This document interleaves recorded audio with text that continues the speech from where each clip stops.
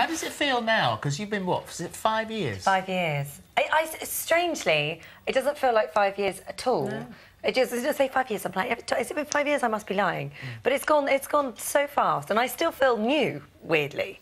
I think because when you join something that's had sort of a 25-year history, it is new. I think in terms of the show. You talked about watching it as a viewer and going, oh, I'd love to work on this morning. It's my dream job, and then here we are. I know. Well, I've got my diary for tomorrow because I save all my diaries. And they're all because even now when I've got diaries on the phone. I can't believe you do that. No, who does that? I can believe he does. I do sentimental, really. You do? Do you? I do that. I wish I'd done it. Yeah. Well, even now I transfer my phone diary into a paper diary, so I've got it to save. And so 1988, the 3rd of October, I could go in, and I actually had a going live meeting on that day.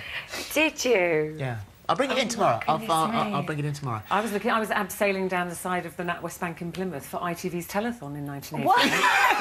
Have a look. There's a picture somewhere I found. It's a publicity picture and I'm smiling. I'm absolutely terrified. You should see the picture that Holly's mum sent in. We'll show it tomorrow. But your mum sent a lovely picture. Send in a picture of me 25 years ago, and it's obviously one that she thinks I'm wearing a big sort of Laura Ashley printed dress. I'm like, Mum. That's all tomorrow. All part of our big celebrations tomorrow. Thank you very much. You're going to look gorgeous. Thank you. Thank you very much indeed.